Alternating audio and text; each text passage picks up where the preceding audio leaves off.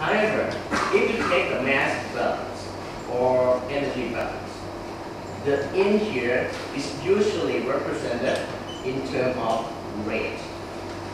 It's the rate of momentum in minus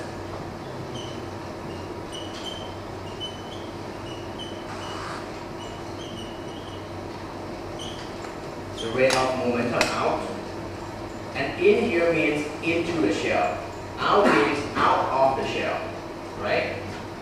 Generation. Can momentum be generated? If you consider mass balance, mass cannot be generated unless you talk about species balance. If you talk about energy cannot be generated. But momentum can be generated. How can we generate momentum? You apply force.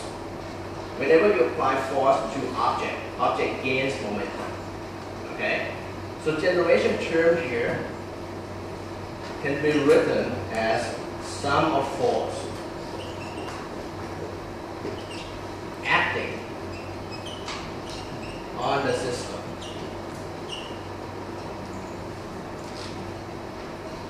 Then accumulation, normally we take it to be 0 at steady state. As state.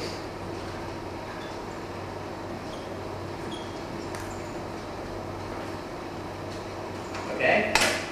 So this is momentum balance.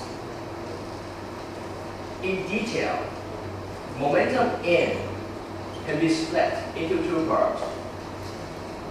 Molecular part, molecular transport, and convective transport.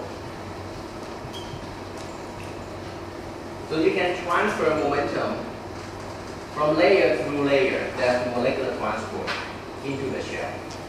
Or you can use the bulk, the flow of the bulk itself, to transport momentum into the shell.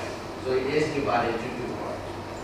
Out, divided into two parts as well. Molecular part and convective part. Okay? Summation of this should give you combined flux in. Summation of that gives you combined flux out. For force here, normal force that acts and result in the change or generation of momentum in fluid can be any kind of force. But for this particular force, we have to look into the simplest one. The force here is due to gravity force. Alright?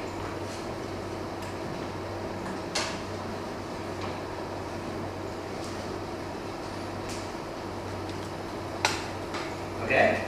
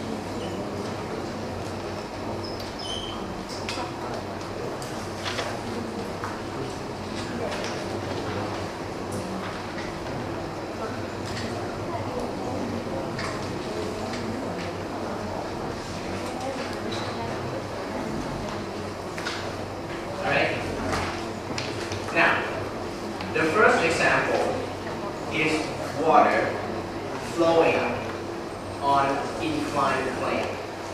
Inclined means not flat. It's inclined like this. Okay?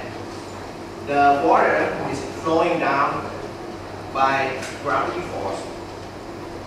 It flow down here by gravity. Okay?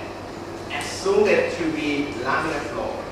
Everything that we talk in this course will focus on laminar flow only. Okay? Suppose you have a tank. You put water in there, and water flow over the tank to that inclined plane, and it's going down there. Normally, if you look for the movement of any object under gravity, the velocity is supposed to go faster and faster according to the acceleration by gravity force, right? What would happen if water slowing down due to gravity? Do you think that acceleration acting upon water as well? Yes. So what would happen if water flow down with acceleration?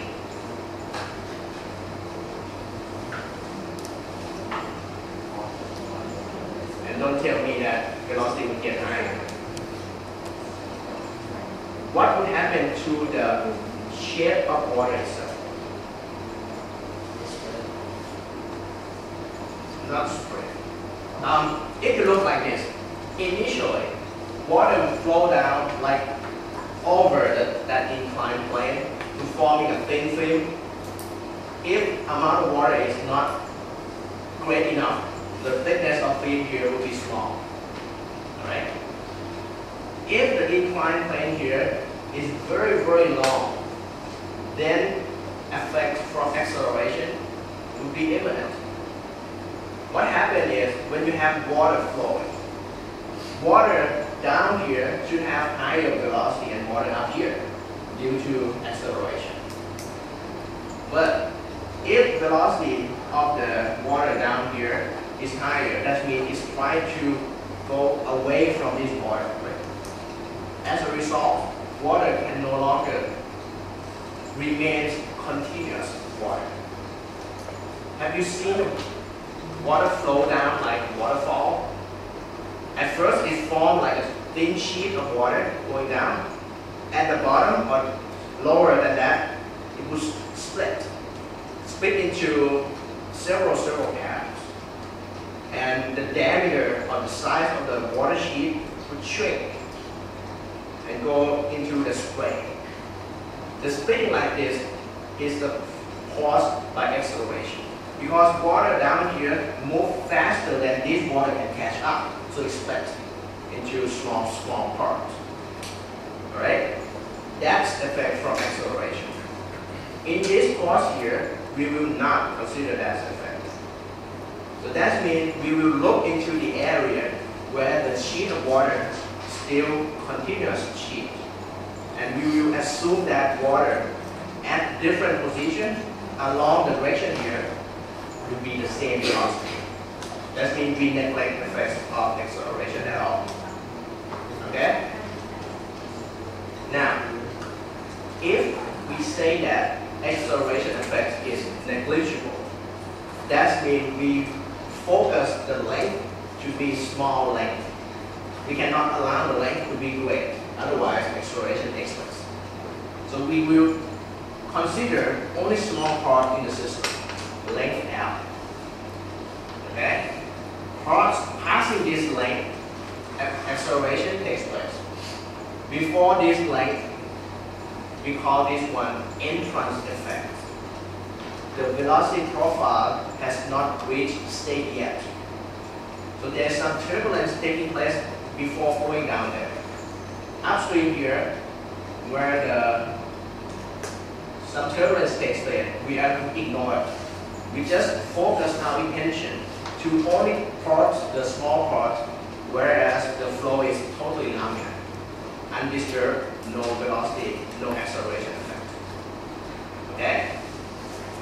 Assume that the thickness of this film is delta.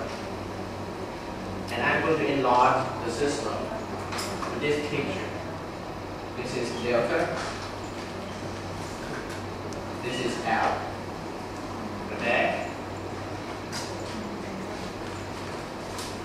And this is the solid.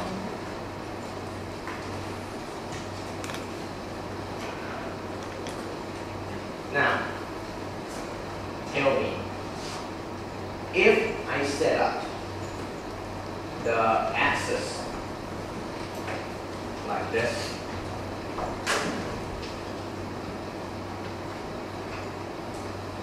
if this is z-axis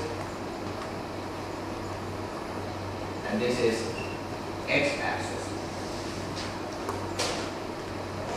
okay, the axis here will be perpendicular. Normally, velocity, there'll be velocity inside this system, right? There's water flowing down and going out. I'm going to say that this part is our system. Okay? Within our system, water has velocity. And velocity v here is a vector, can be represented by three components, vx, vy, and vz.